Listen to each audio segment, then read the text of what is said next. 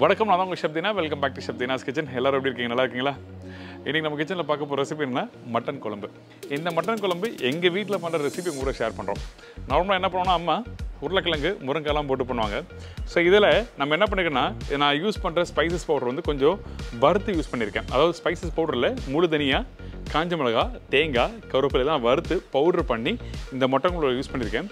எதுக்காக இந்த மாதிரி பண்ணுறேன் அப்படின்னு சொல்லிட்டு தெளிவாக வீடியோவில் கொடுத்துருக்கேன். ட்ரை பண்ணி பாருங்கள்.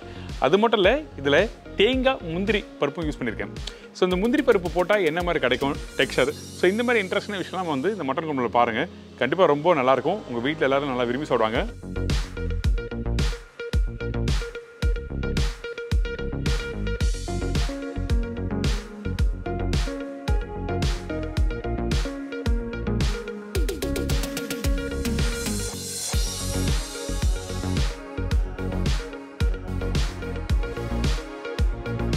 இந்த மட்டன் குழம்பு வந்து ரைஸோட சாப்பிடலாம், சப்பாத்தி தோசைக்கு அருமையாக இருக்கும்.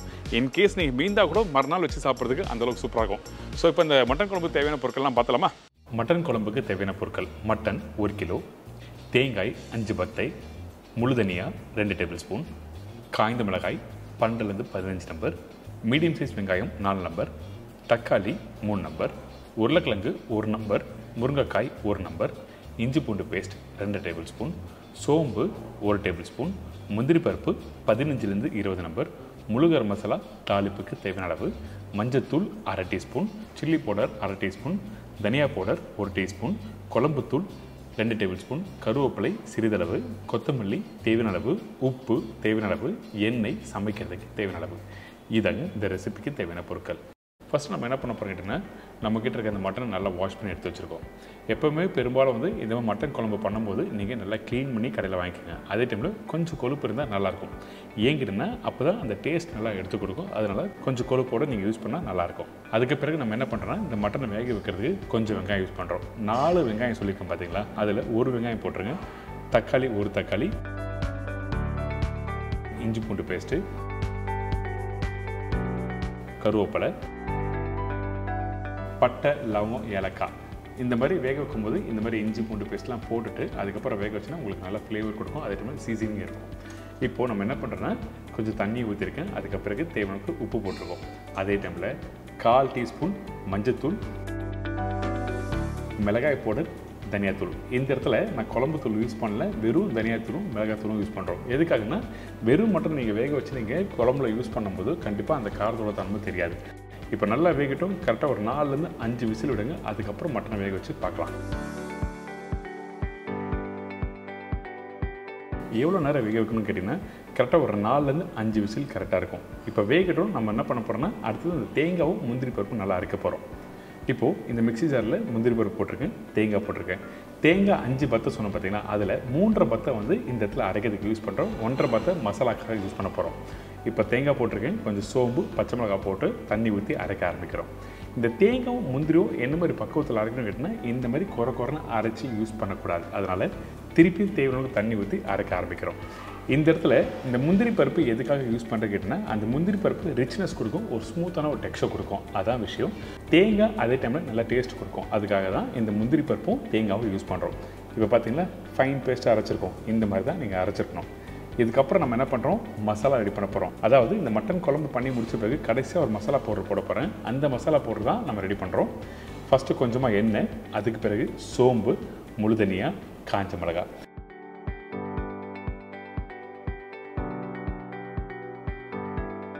காஞ்ச மிளகாய் 12 to 15 நம்பர் சொல்லியிருக்கேன். உங்களுக்கு வேணும்னா இன்னும் 2 காஞ்ச மிளகாய் எக்ஸ்ட்ரா போட்டுக்கலாம். அதுக்கப்புறம் மீதி உள்ள 1.5 தேங்காவை நல்லா திருவி வச்சுருக்க தேங்காவை போட்டிருக்கோம். அதோட கொஞ்சம் கருவேப்பிலை போட்டு லைட்டாக வறுக்க ஆரம்பிக்கிறோம். இந்த தேங்காய் முழு தனியாலாம் எந்த அளவுக்கு வறுக்கணும்னு கேட்டிங்கன்னா, அந்த தேங்காயில் இருக்க அந்த ஈரத்தன்மை போகிற அளவுக்கு நல்லா வதக்க ஆரம்பிங்க. ரொம்ப வதக்கினா கலர் மாறும். அந்த மாதிரி பண்ணோம்னா அந்த தேங்காயோட ஈரத்தன்மை போகிற அளவுக்கு இருந்தால் மட்டுமே போதும்.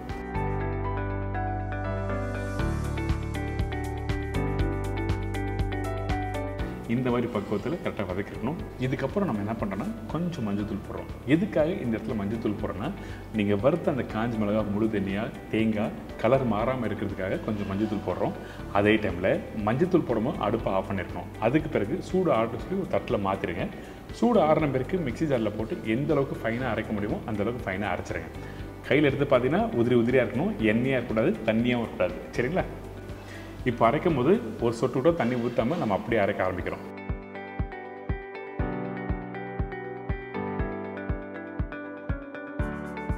எந்த அளவுக்கு ஃபைன் பவுடர் அரைக்க முடியுமோ அரைச்சிருங்க. அதாவது நீங்கள் கம்ப்ளீட்டாக 100% ஃபைன் பவுடர் அரைக்க முடியாது. ஏங்கிட்ட இல்லை தேங்காய் யூஸ் பண்ணியிருக்கோம். அதனால் ஒரு 90% அளவுக்கு நீங்கள் பவுடர் அரைக்கலாம். இந்த மாதிரி பக்குவத்தில் கரெக்டாக அரைச்சி எடுத்துருங்க. இப்போ அடுத்தது பார்த்தீங்கன்னா இந்த மட்டன் நல்லா வெந்திருக்கு. இந்த மட்டன் வந்து நீங்கள் எப்பவுமே குக் பண்ணும்போது ஓவர் குக் பண்ணிங்கன்னா கண்டிப்பாக என்ன வேணால் அந்த குழம்புல போட்டு குக் பண்ணும்போது கண்டிப்பாக உங்களுக்கு அந்த டெக்ஸ்சர் கொடுக்காது. அதனால் கரெக்டான பக்குவத்தில் வேக வச்சு எடுத்துருக்கோம். அதிகபட்சம் 6 விசில் விடலாம். அதுக்கு மேலே விட்டால் நல்லா இருக்காது. சரிங்களா? இப்போ இந்த மட்டன் வந்தாச்சு. இந்த ஸ்டாக் வாட்டர் நம்ம யூஸ் பண்ண போகிறோம். அது எப்படி யூஸ் பண்ணுறோன்னு சொல்லிட்டு நம்ம குழம்பு பண்ணும்போது அப்படியே பார்க்கலாம். இப்போ குழம்பு ரெடி பண்ணுறதுக்கு நம்ம என்ன பண்ணுறோம், தேவையான அளவுக்கு எண்ணெய் ஊற்றிருக்கேன் இந்த கடாயில். அதுக்கு பிறகு சோம்பு. இந்த சோம்பு பொரிஞ்சு வர டைமில் நம்மக்கிட்ட இருக்க இந்த முழு கரம் மசாலா, அதாவது பட்டை, லவங்கம், ஏலக்காய், பிரிஞ்சி இலை, இதெல்லாம் தாளிப்பாக போட்டுன்னு நல்லா பொரிஞ்சு வரணும். அதுக்கு பிறகு தான் வெங்காயம் போடணும். இந்த வெங்காயம் போட்ட பிறகு வெங்காயத்தை நல்லா வதக்க ஆரம்பிக்கிறோம். இந்த வெங்காயம் கொஞ்சம் வதங்கி வர டைமில் தான் இதில் உருளைக்கிழங்கு முருங்கை சேர்க்க போகிறோம். அது வந்து எந்த ஸ்டேஜில் போடணும்னு சொல்லிட்டு உங்களுக்கு தெளிவாக சொல்கிறேன். அதுக்கு முன்னாடி கொஞ்சம் கருவேப்பிலை போட்டிருக்கேன்.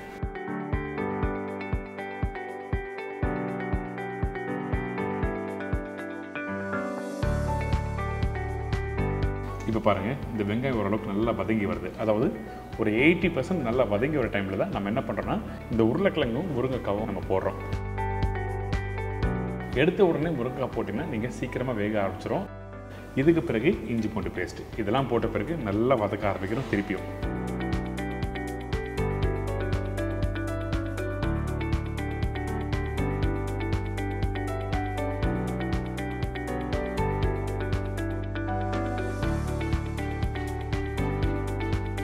இப்போ அந்த வெங்காயத்தோட இஞ்சி பூண்டு பேஸ்ட்டு, உருளைக்கிழங்கு, முருங்கைக்காய் இது எல்லாத்தையும் நல்லா 2 நிமிஷம் நல்லா வதக்குங்க. அதுக்கு பிறகு நம்ம என்ன பண்ணுறோம், கட் பண்ணி வச்சுருக்க அந்த தக்காளி யூஸ் பண்ணுறோம்.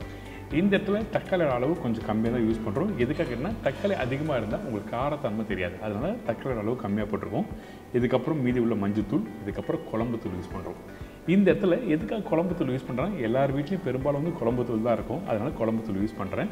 இந்த குழம்பு தூள் எப்படி பண்ணுறேன்னு சொல்லிட்டு அதோட லிங்க்கும் நான் கீழே கொடுத்துருக்கேன். நீங்கள் வேணால் செக் பண்ணிக்கலாம். அதுக்கு பிறகு நல்லா மிக்ஸ் பண்ணுங்கள். அந்த வெங்காயம் தக்காளியோட இந்த குழம்பு தூளும் போட்டு நல்லா மிக்ஸ் பண்ணிட்டு அடுப்போட ஃப்ளேம் கம்மி பண்ணிவிட்டு அதுக்கப்புறம் தேவையான தண்ணி ஊற்றி இந்த மசாலா கொதிக்க விடுறோம்.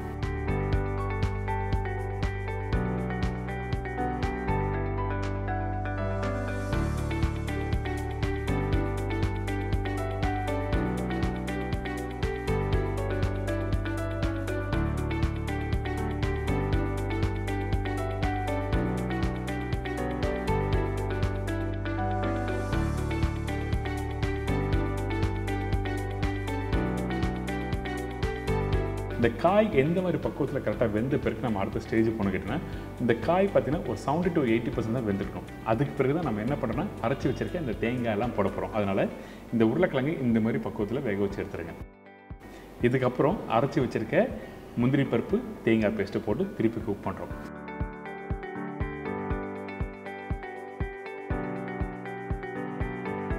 குறைஞ்சபட்சம் ஒரு 5 நிமிஷம் நல்லா கொதிக்க விடுங்க.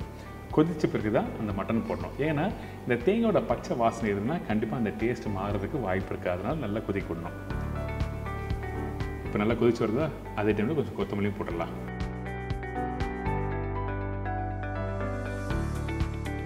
இப்போ அந்த குழம்பு நல்லா கொதிச்சு வந்திருக்கு. அதுக்கப்புறம் வேக வச்சு அந்த மட்டன் போடுறோம்.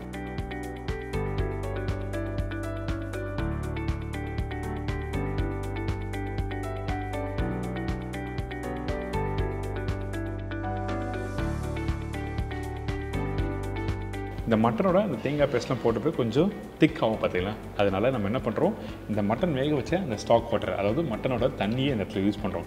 ரொம்ப முக்கியம் இந்த ரெசிபிக்கு. அந்த மட்டன் வேக வச்ச தண்ணி நீங்கள் அவுட் பண்ணிட்டீங்கன்னா அந்தளவுக்கு உங்களுக்கு அந்த ஃப்ளேவரும் கொடுக்காது, அந்த டேஸ்ட்டும் கொடுக்காது. அதனால் இந்த மட்டன் ஸ்டாக் வாட்டர் ரொம்ப ரொம்ப கம்பல்சரி. இந்த மாதிரி கடைசி ஸ்டேஜில் யூஸ் பண்ணுறது நல்லாயிருக்கும்.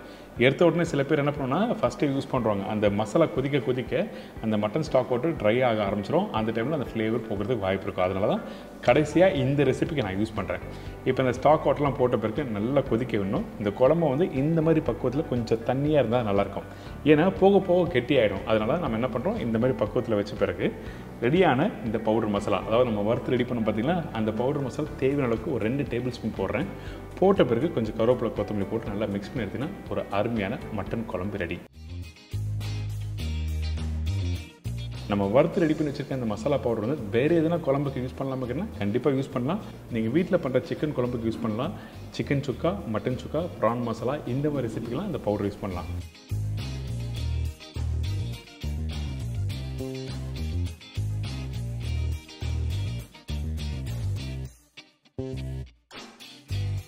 என்னங்க இந்த மட்டன் குழம்பு எப்படி பண்ணுறது எல்லாரும் தெரிஞ்சிருக்கும். கண்டிப்பாக ட்ரை பண்ணி பாருங்கள்.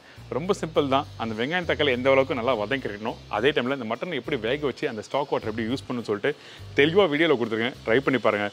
இந்த மட்டன் குழம்புக்கு யூஸ் பண்ணியிருக்கேன் இந்த பவுடர் மசாலா அப்பப்போ வறுத்து யூஸ் பண்ணால் மட்டும் தான் நல்லாயிருக்கும். ஸோ திருப்பி ரிப்பீட் பண்ணி சொல்கிறேன், இந்த மசாலா பவுடர் ரொம்ப ரொம்ப முக்கியம். உங்களுக்கு அந்த ஃப்ளேவர் நல்லா எடுத்து கொடுக்கும்.